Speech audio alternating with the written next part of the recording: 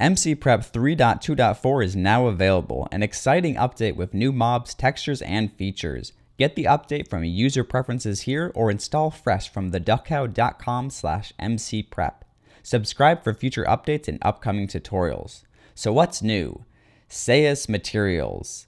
Sayus style resource packs combine emission, metallic, and roughness into one image file. MCprep will now correctly load this if you select Sayus from the prep materials or swap texture packs pop-up. But what if I need to modify materials and save for future reuse? Enter sync materials. The prep materials button will now look for a materials.blend file in the root of the active resource pack.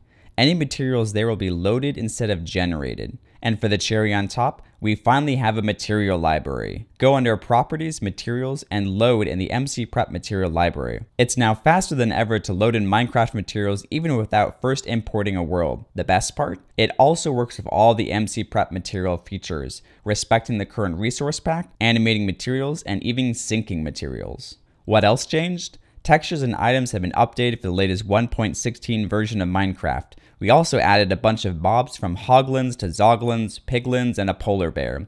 We even now have this super cool simple villager with sliders for jobs and biomes. Not to mention the Alex rig was renamed to Slim and updated to have an easy to edit second layer as well as the addition of a Slim Simple rig. Beyond that, there were numerous bug fixes and minor improvements thanks to the whopping 1,000 bug reports since May. What will you make with this update? Be sure to join and share on our Discord server. And as always, happy blending.